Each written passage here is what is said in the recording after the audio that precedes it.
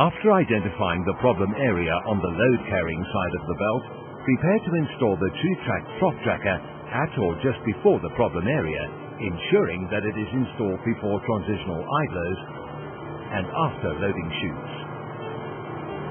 Warning: before proceeding with the installation, ensure the conveyor power is switched off and locked out to avoid accidental startup during the installation. Remove a standard troughing idler frame where the TruTrac trough tracker is to be installed. Remove the wing rollers from the TruTrac trough tracker. Very important. Ensure the TruTrac trough tracker is installed in the correct direction. The wing rollers, once installed, must touch the oncoming conveyor belt first. Fit the TruTrac trough tracker on the structure. Partially tighten the mounting bolts for the L-shaped bracket. Knock both brackets fully forwards or backwards to ensure the L-shaped brackets are perpendicular to the structure. Once completed, tighten all bolts.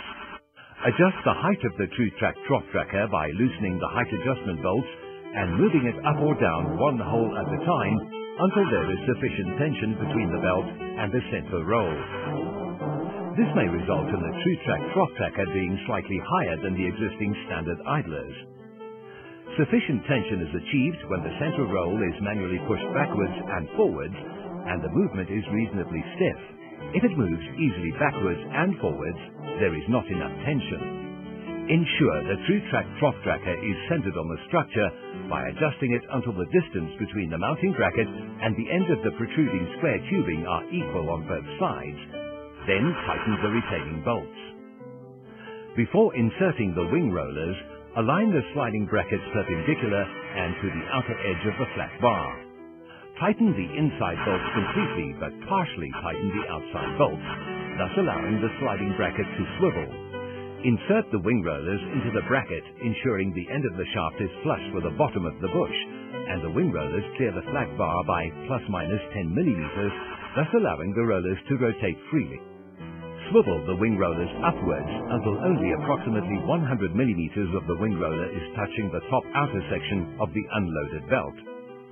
Important: do not swivel the wing rollers excessively upwards or they will start to lift the belt off the center roll.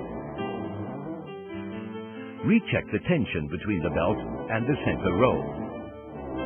If you are satisfied with the amount of tension, tighten the height adjustment bolts. Otherwise, adjust until sufficient tension is achieved. Ensure the angle of the wing rollers is similar on both sides. Then swivel the roller onto the misaligned side of the belt slightly higher and drop the opposite wing roller by the same amount.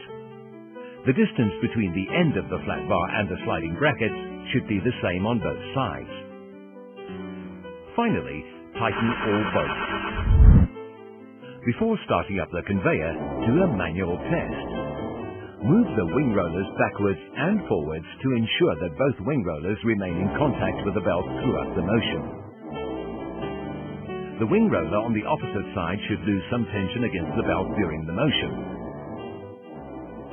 If not, adjust the sliding bracket accordingly until the correct contact is achieved. Installation is now complete. Remove all tools from the work area and start the conveyor.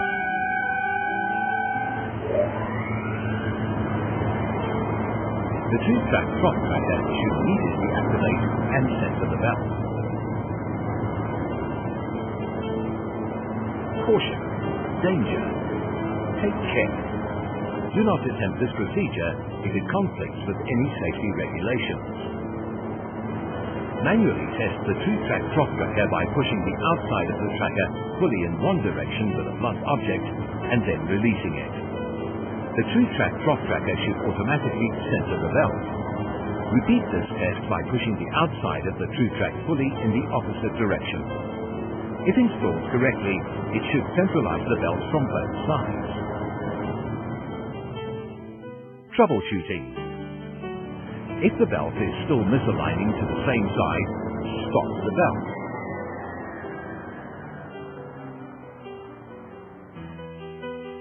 Swivel the roller on the misaligned side slightly higher and lower the opposite roll.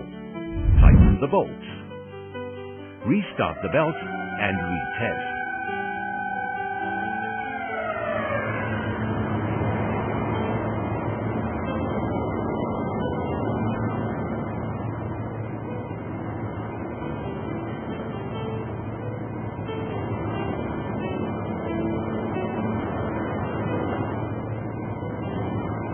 If the belt is now misaligning to the opposite side, stop the belt.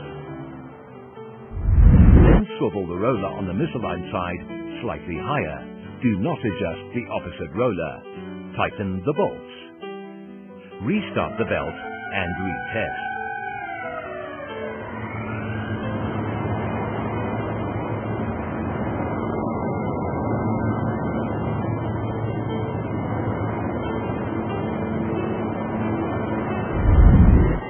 If the problem still persists, adjust the existing standard trough idler frames perpendicular to the structure before and after the TruTrac trough.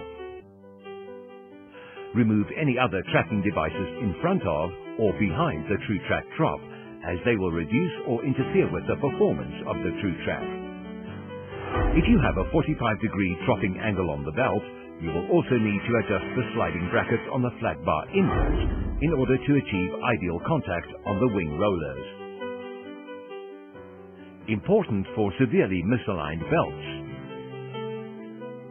After installation, if the tracker remains kicked in on one side and does not centralize the belt adequately, adjust the L-shaped brackets forwards or backwards until the shaft is in the center of the inner tube. This is to ensure equal movement to both sides.